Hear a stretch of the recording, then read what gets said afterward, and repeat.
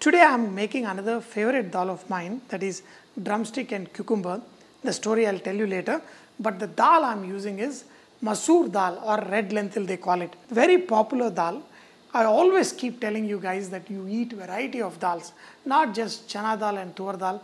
Of course, urad dal is very widely eaten for breakfast, but various other dals are very popular in India, out of which this red lentil is one of my favorite. Nowadays, my favorite plant is moringa plant. You know, the drumstick that comes on the plant are very, very nutritious, including the leaves. Even the flowers can be added to your dishes. But the combination, this is the regular cucumber, the salad cucumber, but I love to make dals with this kind of cucumber. But this combination, the marriage, is very, very special. The flavors from the drumstick, we just love it in sambars. But when you transfer it along with the cucumber, both these will give a great taste. So let's make this red lentil along with drumstick and cucumber. I have already cooked the dal, so let's do the tempering with some ghee, mustard, red chili. When the mustard seeds crackle, add cumin, garlic, some green chili,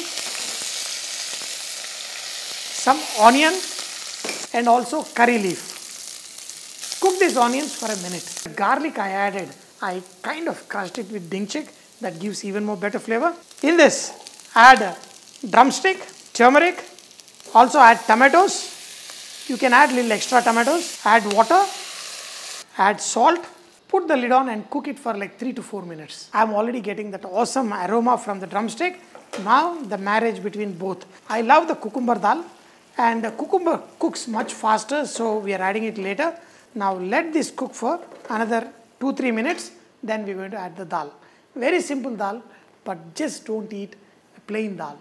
Add a lot of vegetables, especially something like moringa. When the cucumber is slightly getting transparent, you can see the consistency. If you want a little bit thicker, you can reduce the amount of water.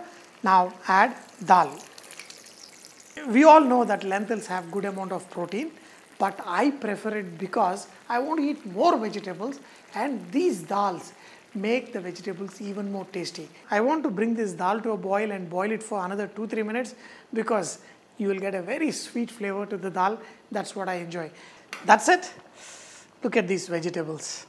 Just done, not overcooked, perfectly done, and the aroma is just out of the world. Whenever we make sambar or any of the dals, I love to pick up most of the vegetables. I am not exaggerating. This is how I love to eat. Less of rice, more of vegetables, and especially the cucumber and drumstick. Wow. There is decent amount of protein in dal, but the amount of dal I'm eating is less, more of vegetables. Here is my another protein is ready. I love this meat, especially, you know, this is with chinta chiguru, that is tamarind leaf, and that meat on the side. This is kind of my lunch plate. Less rice, more of vegetables and dal, and of course protein on the side. Any kind of meat is really a bonus for me. And look at these vegetables. Ah.